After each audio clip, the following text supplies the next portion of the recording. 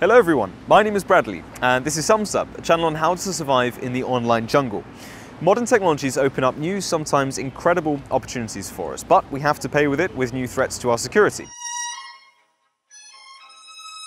Today I'm going to talk about exactly this, using the example of the mysterious event that took place at Gatwick Airport.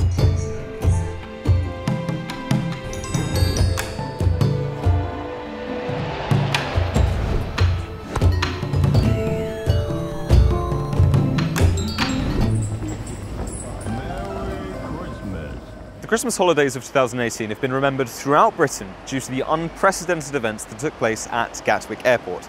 Now, this is the second largest airport in the country, and it was completely paralysed by unknown criminals. Second busiest airport have been suspended. Was it drone or drones? More than 1,000 flights were cancelled or delayed, and this happened over the 33-hour period. 140,000 passengers were forced to change their plans altogether. And the reason for this? Well, a pair of unmanned aerial vehicles.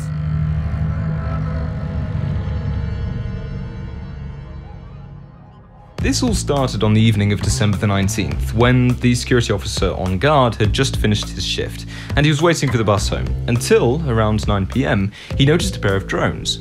One of these drones was circling over the service car park, and the other one was flying along the fence of the airfield. So, naturally, he called his supervisor, and he reported the dangerous situation. Only a few minutes later, both Gatwick runways were closed, due to the threat of an aircraft colliding with an unidentified aerial vehicle.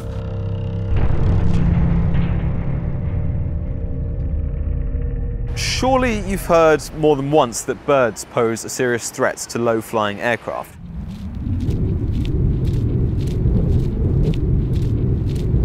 Unmanned aerial vehicles pose no less of a threat to aircraft, and in the summer of 2018, a group of researchers from the University of Edison simulated a collision of the DJI Phantom 4 quadricopter with a light aircraft, and at a speed of 383 km an hour, the drone tore the wings plating completely and punched this huge hole through it.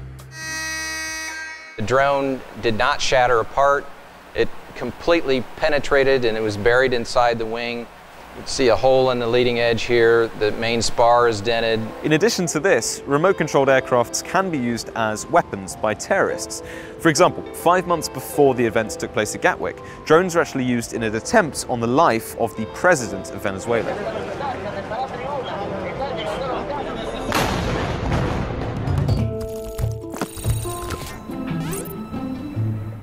But which drones are being used by criminals? Well, when I say the word drone, you probably imagine a small quadricopter that you can buy at any major electronics store, right?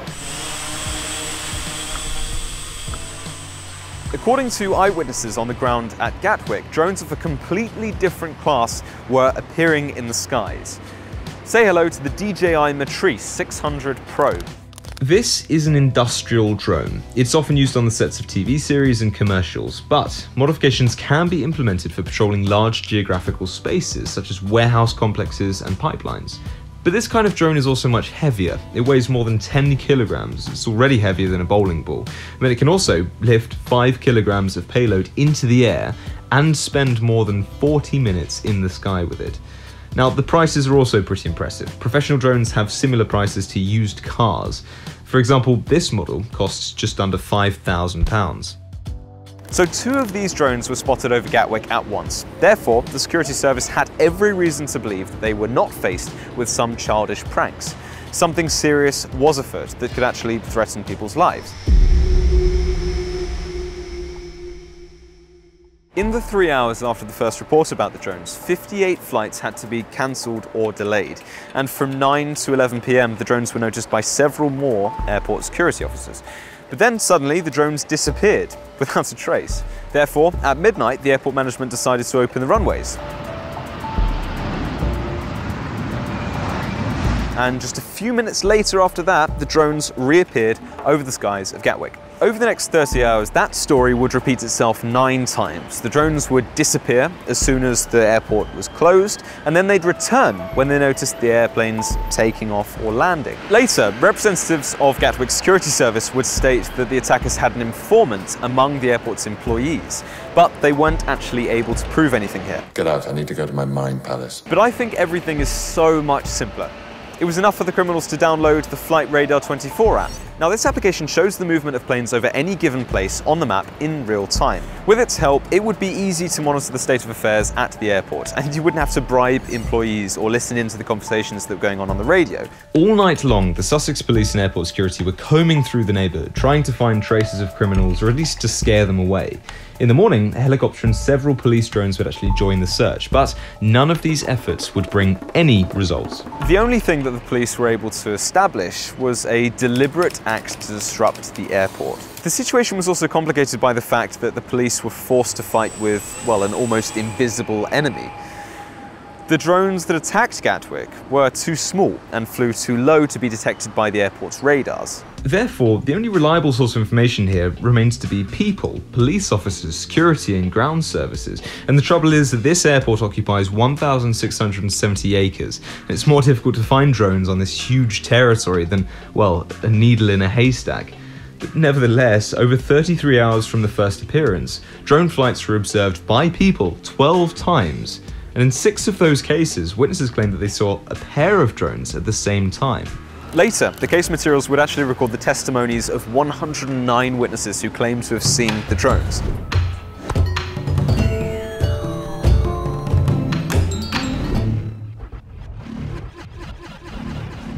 The attack on the airport ended as unexpectedly as it began. Early in the morning of December the 21st, the airport was opened for the 10th time. At 5:58, a plane from the East Midlands successfully landed over Gatwick, and contrary to fears, the drones did not return.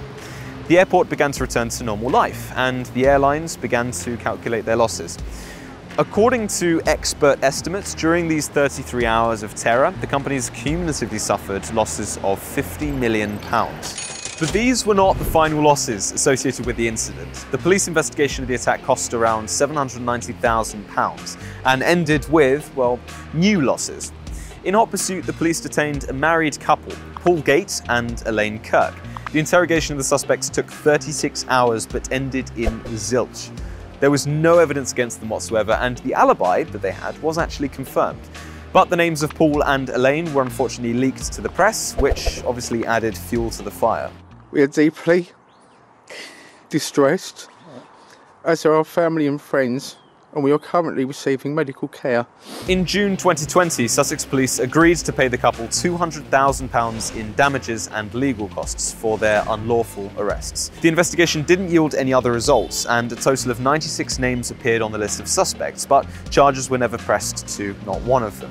There was simply no evidence in this case whatsoever. Therefore, on September the 27th, 2019, Sussex Police officially dropped the investigation, stating that it's impossible to continue this investigation without any new information. But doesn't this bother you? I mean, no terrorist organisation, group of hackers or eco-activists has made any demands whatsoever or has admitted responsibility for what happened at Gatwick. No suspects, no evidence. There weren't even any clear photos or videos.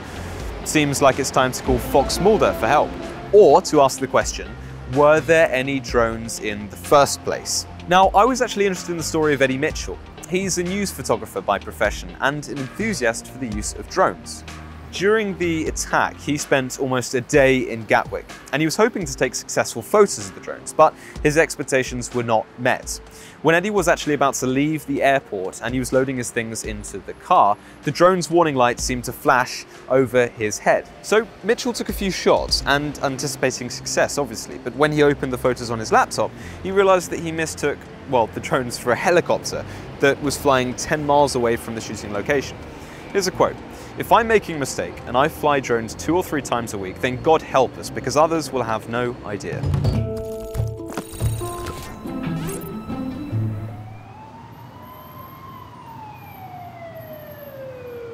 It's funny actually, talking about this, I remember the story of the appearance of Edison stars in, I think it was 1897, when the great inventor was experimenting with a range of radio signals.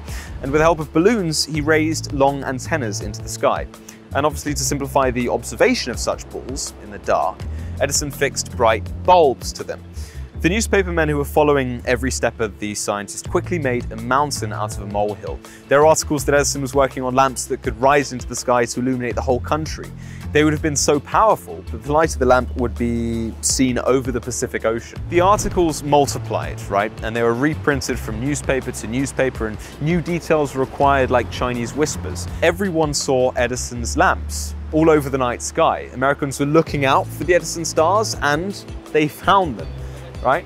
The lights actually scared the locals. They prevented astronomers from following the stars, and they became overgrown with rumors.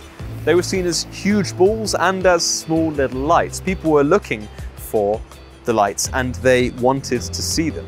I think we may have experienced the same effect at Gatwick. You've got dozens of tired and anxious people that are looking for drones in the night sky, and bear in mind it's not that difficult to make a mistake at the airport. You've got the lights of helicopters and planes all flying at high altitudes, you've got beacons on tall buildings, police drones, and this is all catalyzed by the fear of new technologies. You've got articles coming out and news constantly about the new threat of drones.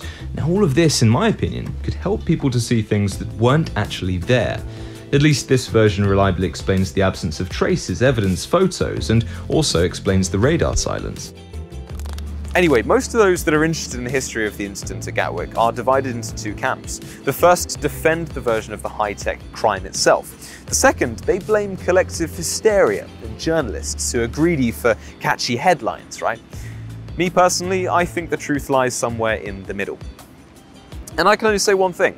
We are responsible for the technologies that we create. Any programs or services that make our lives brighter and more comfortable can easily turn against us.